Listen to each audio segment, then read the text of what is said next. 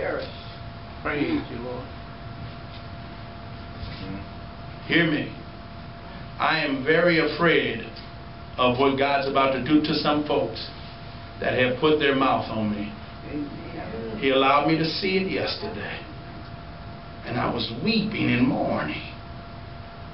And I began to pray for a lot of folks. Yeah, keep on praying. Here's what I want to show you. Look at verse 4. And Asa commanded Judah to seek the Lord their God. Beloved of God, if you are going to embrace the spirit of newness, it is no longer asking folks, it is now commanding folks. Did I read it wrong? No, you did that right. And Asa commanded people to seek the Lord, which means you need to get your own personal relationship with God, son. Yes, Lord. That's how it is today. We got folks playing church. I remember seeing a movie where they asked this lady, are you saved? And before she could answer, her mother answered, oh, why are you asking her? She's saved, and she ended up being part of the Antichrist. And at the end of the movie, she said, oh, anybody can say they're saved. Right. Sure can. You hear what Asa said? He spoke to Judah. Who is Judah? Judah represents the people of praise. Amen. He said, y'all ain't living right. Y'all need to seek the Lord. Which means y'all need to get your own relationship, your own personal relationship. If you want to tell co-workers, you want to tell your children, you want to tell your spouse, internet viewers, get your own relationship with Jesus Christ today. All right. You can't piggyback on sister's relationship, mama's relationship. My God, we're moving into a place where you need to know how to cry out to God for yourself. Yes.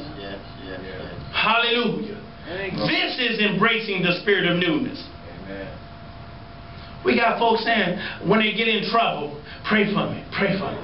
Yeah, okay. The Bible says, if any sick among you, let them call for the elders. We got folks don't even want to call for the elders. Doing opposite of what God's word said. Beloved, that ought not to be anymore. There's a real devil out there that will try to stop you from getting your prosperity. That will try to stop you from walking in your abundance. I'm telling you today that God has already granted us victory for 2010. You listen, no more renting, you're going to own a house. It's already granted.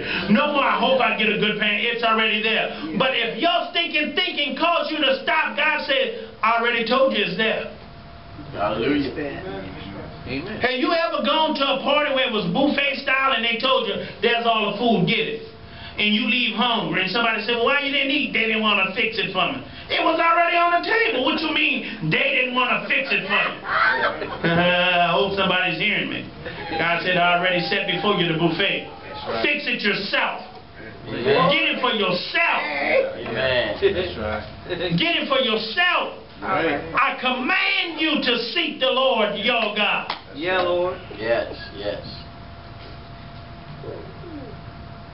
He is no longer asking folks, he is commanding folks to seek a personal relationship with Jesus Christ.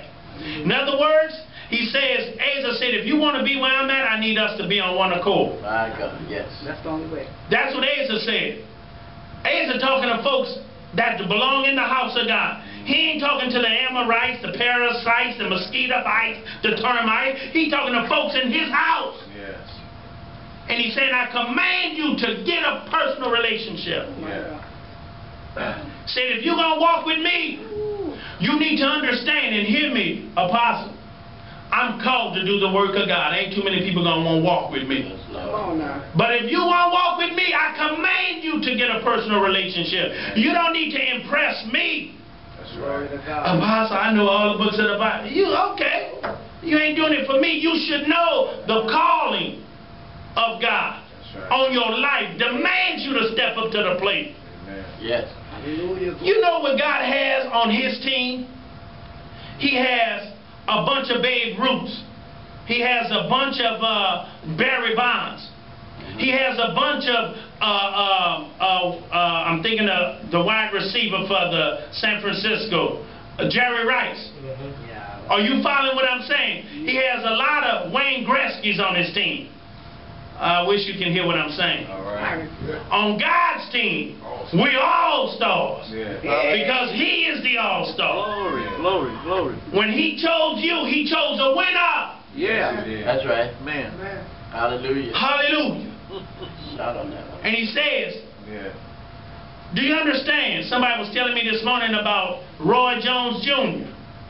Hallelujah. When you have a champion mentality, you suck up everything. You deal with anything and keep on going. If you're going to walk with Asa, if you're going to walk with Apostle, I need you to come on one accord with me and say, yes, I must have my own personal relationship with God. Yes. Amen. That's embracing the spirit of newness. Jesus. For 2010, God is commanding us to have a real relationship with Him. That's it. That's it. When you wake up in the morning saying, Father, is there anything you want to tell me? Before you go to sleep, you say, Father, are you done with me? Is there something you wanted to show me? Should I have prayed for a brother or sister? Hallelujah. Glory to God. In the last 2 days, I dealt with 2 people that was ready to commit suicide. My God. Apostle was with me. We prayed with one of them right in the parking lot, didn't we, brother? Amen. Amen. Apostle said he didn't know what was going on, but he felt the anointing go to him, Pete. I told him yesterday what was going on. I didn't tell him at that time. I had another brother when the enemy was trying to make me feel bad about myself. Yeah, you just need to run. I'm showing you. You need to leave. And I said, shut up, devil. While I was fighting my own personal battles. Hear me. The phone rang. And this man crying like a baby said, I'm about to end my life now. I just called to say thank you. And for 45 minutes I prayed with him. And then I said, God, let me never forget somebody's worse off than me. Glory be to God. I believe the prophet that said if you would pray for others, God will pray for you. Amen. I believe that if you multiply others, God will multiply you. Yes. Yes. Beloved, hear me this morning. You no longer ask people. I commanded him. I said, brother, I ain't getting off this phone till you and I start singing. Till you start saying, I love you, Jesus. Hallelujah. Praise you, Jesus. Hallelujah. My God, if this message has been a blessing to you, go to the e-store and get it in its entirety. I do want to thank you all for emailing me. And I thank you for sending that donation. You know who you are. God bless you. Thank you. We love you. And keep us in prayer for the newness of this year. In Jesus' name, amen. We hope you have enjoyed this word from the Lord.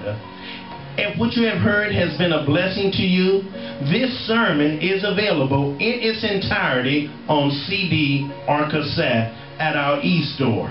And I want to take this time to offer to you the greatest opportunity made to man. I'm speaking about salvation, life after this life. Have you made preparations for your ultimate destination? The Bible declares in John that God so loved the world that He sent His only begotten Son, that whosoever believeth in Him shall never perish, but have life everlasting. The truth is, God loves you. God wants the best for you. God's made a way for you.